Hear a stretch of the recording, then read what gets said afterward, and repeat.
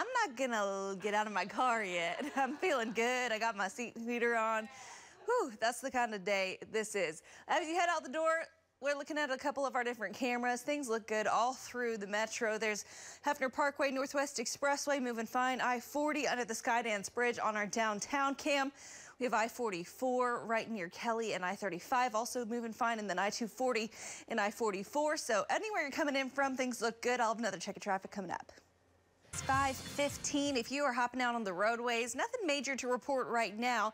This is a live look at I-40 and Douglas on our SSM Health Cam. That is over in Midwest City. Things are moving fine there. Of course, a lot of ongoing construction. No longer worried about the wind that we had over the weekend and last week. So nothing major to report as far as weather impacts for your morning drive. All your drive times look good. And from Moore, it's going to be 11 minutes for you to get to the Dallas Junction.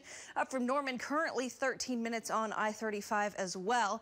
And then if you're coming in from Yukon this morning, it'll take you 10 minutes with the current conditions on I-40 heading eastbound. Buckle up, drive safe.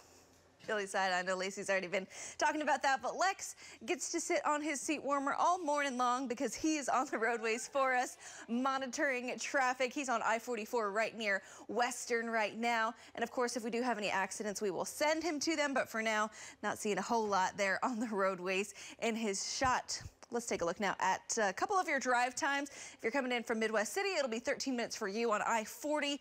That's going to be in the westbound lanes in from Lake Hefner Parkway down on Lake Hefner Parkway from Memorial down to I-44. I'll take you 7 minutes, and then in from El Reno, 28 minutes. And I'll have another check of traffic for you coming up.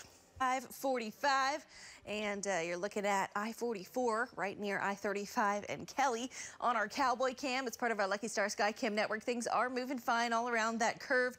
No accidents to report right now, so that's good news for you as well. I know a lot of people aren't leaving until a little bit later, but if you want to check at all of your drive times just to know if you'll make it to your destination on time, leaving now. In from Norman, it's 13 minutes for you on I-35 heading northbound, and from Yukon on I-40, that's going to be in the eastbound lanes. 10 minutes is your current drive time, and then coming in from Edmond, 7 minutes on I-35 heading southbound. Buckle up, drive safe. All over the metro, as far as traffic conditions go, we have Lex Stanfield out and about. Currently, no accidents to send him to, so he is monitoring roadways for us on Hefner Parkway and Northwest 50th. Looking good there in his shot.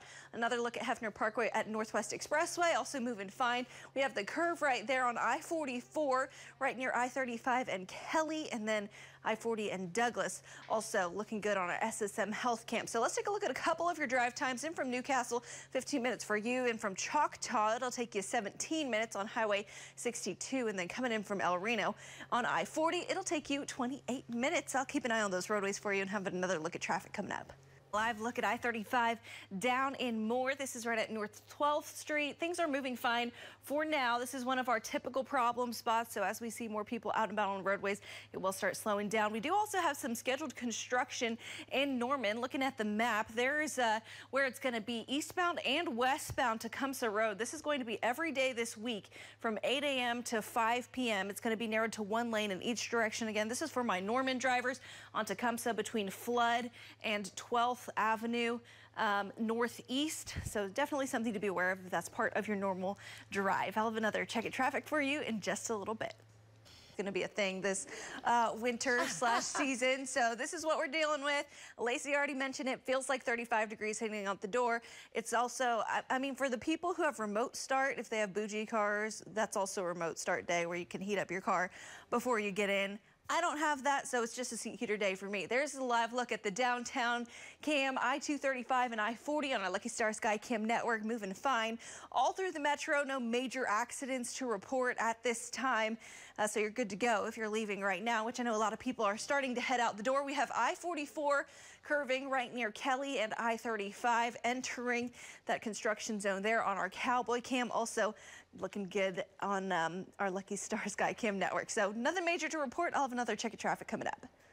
accident that you need to know about on I-40. This is actually affecting traffic in both directions. It's reported to be a rollover accident. Sometimes, of course, it affects both directions, especially in the areas that have been narrowed on I-40 over kind of in the Midwest City area. This is going to be between Westminster Road and Anderson Road, and it's actually in the eastbound lanes, but it looks like the westbound lanes are being affected even more so than the eastbound lanes. So we do have a crew headed that direction. They're going to bring us the latest once they get there.